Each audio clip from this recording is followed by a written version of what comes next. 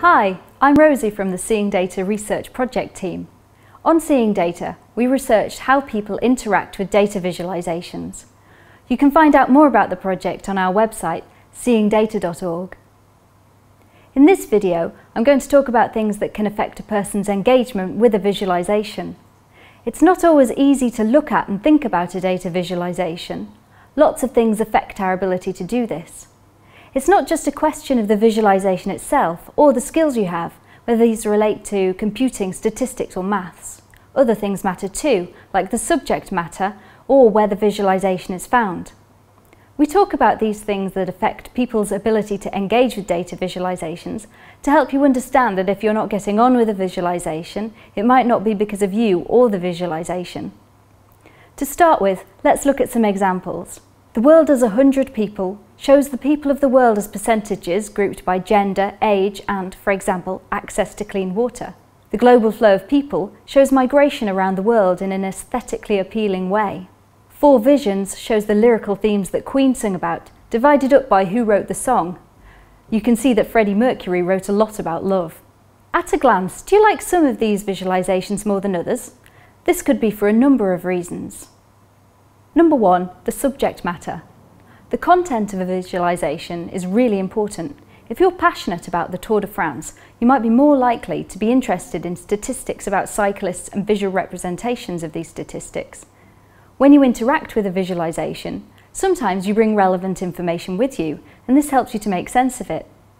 So if you're not interested in the subject matter, you're unlikely to take the time to look at a visualisation about it. But this isn't always the case. For example, you might like what a visualisation looks like at first glance, and this might make you feel like exploring it.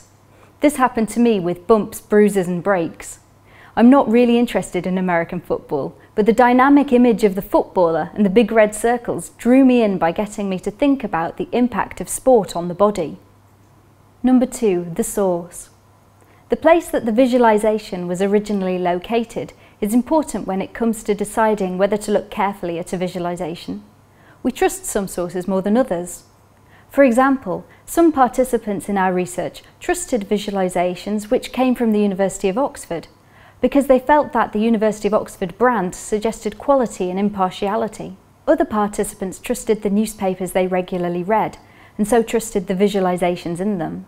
At the same time, some participants didn't trust visualisations that appeared in newspapers that they didn't trust or rate as quality newspapers.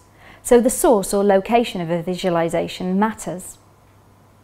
Number 3, beliefs and opinions. As suggested in the last point, participants in our research trusted visualisations that appeared in trusted publications, which fitted in with their worldviews. This tells us that people's beliefs and opinions play a role in influencing how and whether people take the time to engage with particular data visualisations. Some participants in our research said they liked visualisations that confirmed their beliefs and opinions. For instance, this visualisation about media coverage of immigration led some of our participants to reflect more deeply on what they already knew the media to be saying about migration. But it's not just when visualisations confirm existing beliefs that they have impact. One of our participants was pleasantly surprised by the migration data that was in this visualisation. He said that he didn't realise how many people in the UK were born in Ireland, and this changed his perception of UK migration. This suggests that some people might like or be interested in the data and visualisations that call into question existing beliefs because it gives them something to think about. Either way, you bring your existing beliefs and opinions to bear on a visualisation, and they are likely to have an effect on how you approach it. Number 4, time.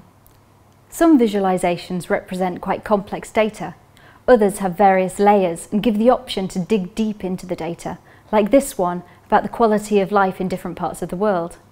Some include links to the data source, allowing you to check that the visualisation is faithful to the data, as long as you can make sense of the raw data, that is. Some use visual metaphors that can be tricky to work out, such as this network map of how the video of Commander Hadfield playing Space Oddity spread around Twitter. So making sense of data visualisations can take time, and being able to engage with visualisations depends on the time that you have.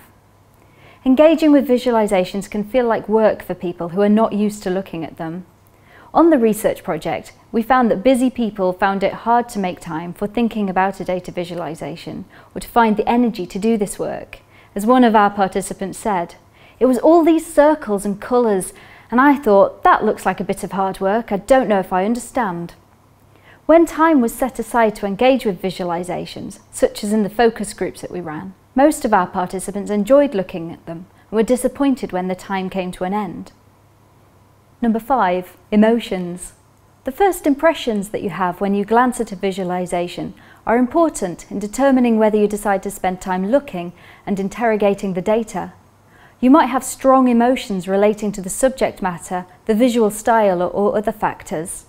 This visualisation of death rates in the Iraq War is powerful because of the choice to use blood red and to turn the bar chart upside down, giving a dripping effect. In our research, we found that some participants felt immediately confused when they first looked at some visualisations, and this put them off exploring further. But sometimes they were drawn in by the visual style. This happened for a few participants in relation to this intriguing visualisation of film box office receipts. It's useful to be aware of the way emotions can affect your reading of a visualisation, as it might help you to overcome initial emotional responses which put you off exploring further. For example, one research participant said that acknowledging how she felt about visualisations first, before moving on to what she thought about them, was a useful step. Number 6, confidence. You need to feel confident in your ability to engage with and make sense of visualisations. Confidence often depends on your sense of whether you have the right skills. People who make visualisations sometimes say that people looking at them don't need any skills to do this. They think it's down to them, the designers, to make good visualisations. But in our research, we found that people need a broad range of skills. These can include language skills, in that you need to speak the language in which any text is written in order to make sense of it. Mathematical or statistical skills, such as the ability to make sense of a particular chart type. And critical thinking skills are also helpful, such as asking yourself what has been left out or what point of view is being prioritised. But you don't need to be an expert in any of these things. Sometimes just a bit of skill is enough. We hope that this video and the other content on our Seeing Data website can help you to develop the confidence for doing just that.